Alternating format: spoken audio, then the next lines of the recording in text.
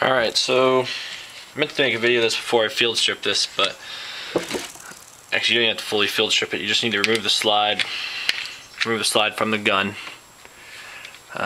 Doing your normal field strip process. Set that aside. And I got excited and started without you guys.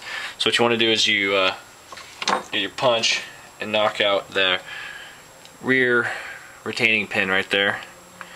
I've already done that, as you can tell, but you just knock that out, knock that loose, and then what you want to do is remove the rear, I forget what you call it, but this block, it's got the rear rail, ejector, sears, and all the disconnects are right here. So I'm just going to pry that out with a screwdriver. It's not in there very snug, you just kind of need to work it out.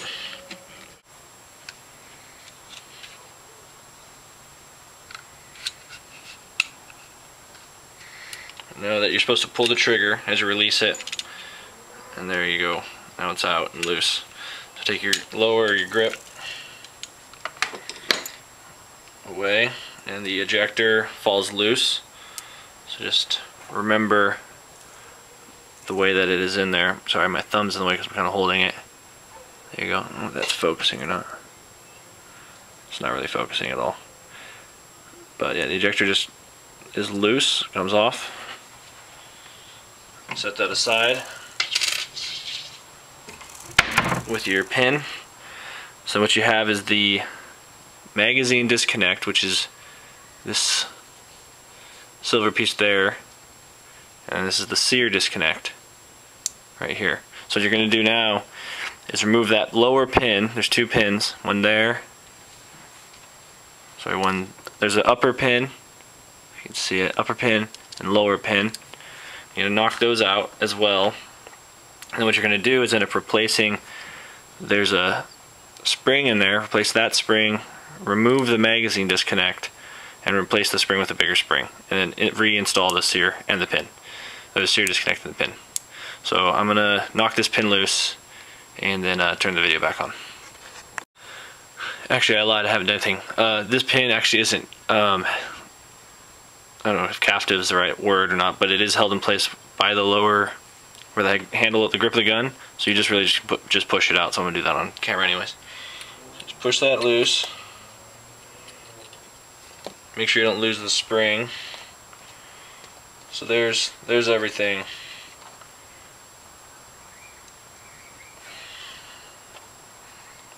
There's the rod, or the pin, the spring, and the two disconnectors. So what you want to do is get your replacement spring,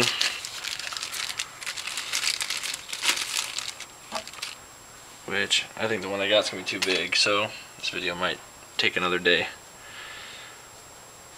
It's the right size, so we'll see, we'll cut it down, and I'll be right back. Okay, so I got my spring and I trimmed it down, and this is the straight one, is the straight disconnector is the magazine disconnector. So that's the one we'll be removing, and that's the sear disconnector, which you'll want to keep. So set that aside in the original spring, and save these, because if you ever sell your firearm or want to return it back, or this doesn't work, you can just replace the original parts and you have your original gun.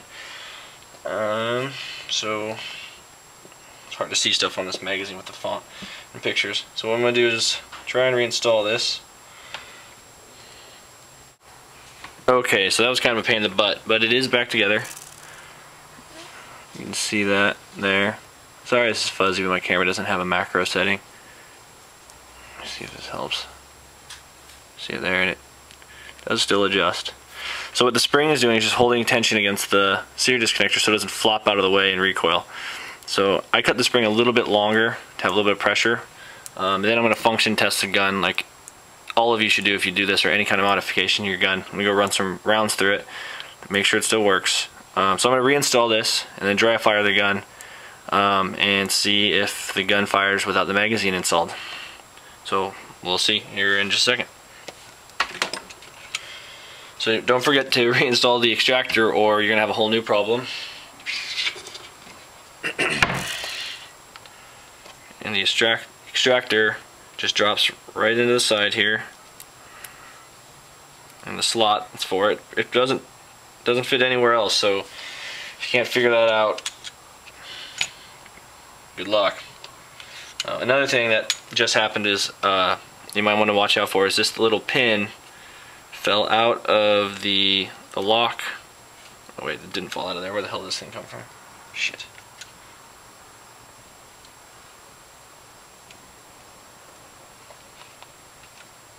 Oh no, it did. Sorry, it did fall out. It's from the inside.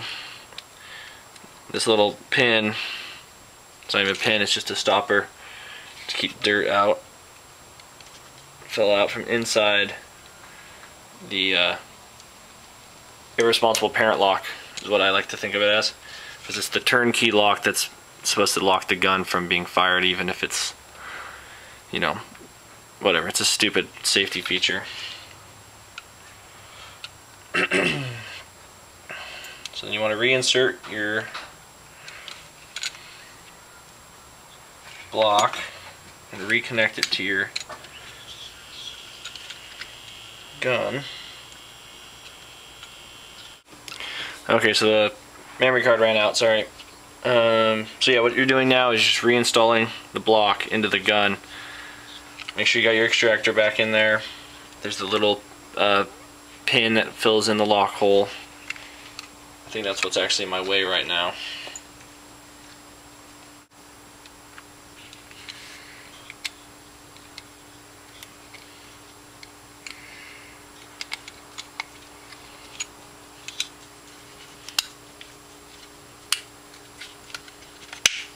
There we go. Sorry that took a little long, but I couldn't get everything in the right grooves. But there, without the pin, seems to be working. Let me get it back together, and we'll see here. What I'm going to do is hold this in place with the punch and reinstall the slide and test it without having to hammer in the pin. Make sure the punch doesn't fall out though.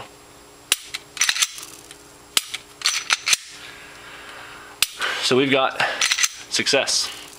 There is no magazine in the gun, as you can see through there.